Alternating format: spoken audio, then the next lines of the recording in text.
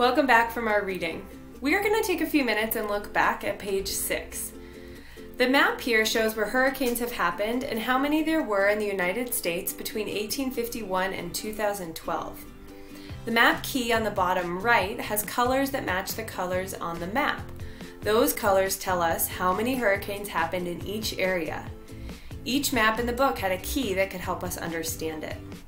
We will use a few of these maps from the book to answer some questions on a new map that you see here.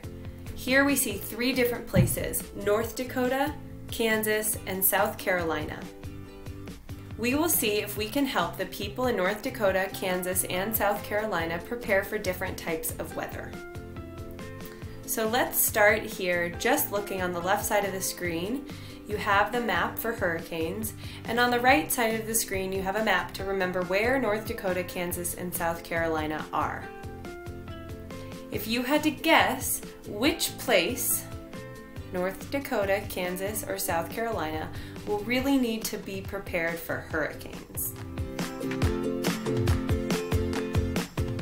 Remember, you can always pause the video if you're not sure and need a couple more seconds.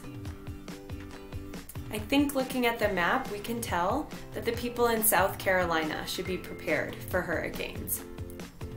Now let's look at the blizzards map. Take a minute, look over the map, and look at the map on the right side to remind yourself where North Dakota, Kansas, and South Carolina are. Which place will need to prepare for blizzards?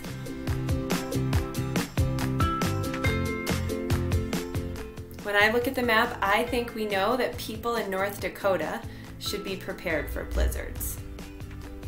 Now we'll look back at the lightning strike map. Which place will need to prepare for lightning strikes?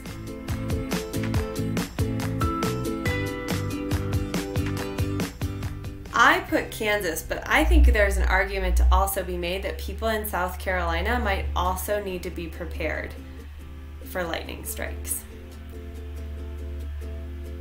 So for the last part of our lesson, we will be predicting the weather near you. Here is a blank map. Can you find your state on it? If you need, you can pause the video or you can open up a new screen to try to find where your state is. Right now, as an example, I'll use Colorado where I am. Then you can do this on your own with your own state after.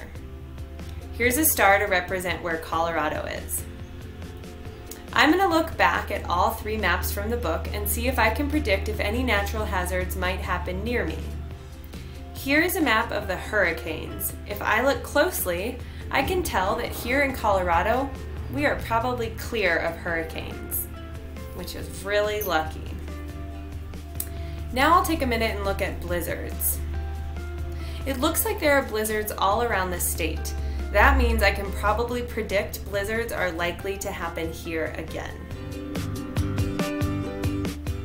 Our last map shows lightning. With lightning, it seems to be that in Colorado it's less likely, but there are still some lightning strikes recorded.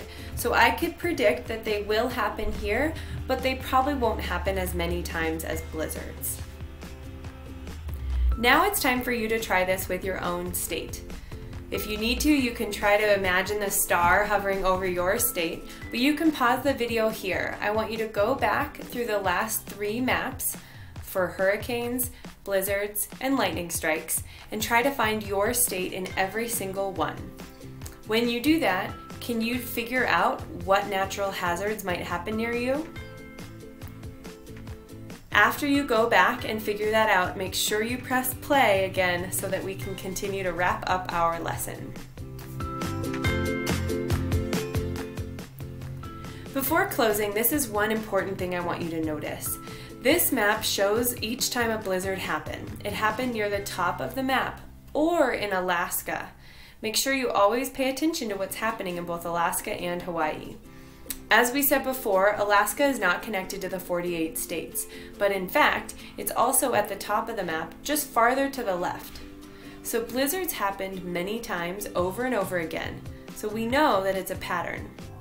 In the book, we looked at natural hazards that are part of weather, and we know that meteorologists can predict future weather when they find a pattern.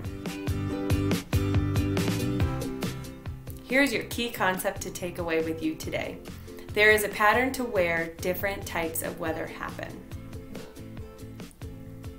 Your lesson reflection for today has these questions to think about. You can always write, draw, or discuss your answer with someone near you. Pause here to complete these 3 questions, and then you can go on to our last slide with a lesson challenge. First, before I move on, I'll read the questions for you. Hurricanes.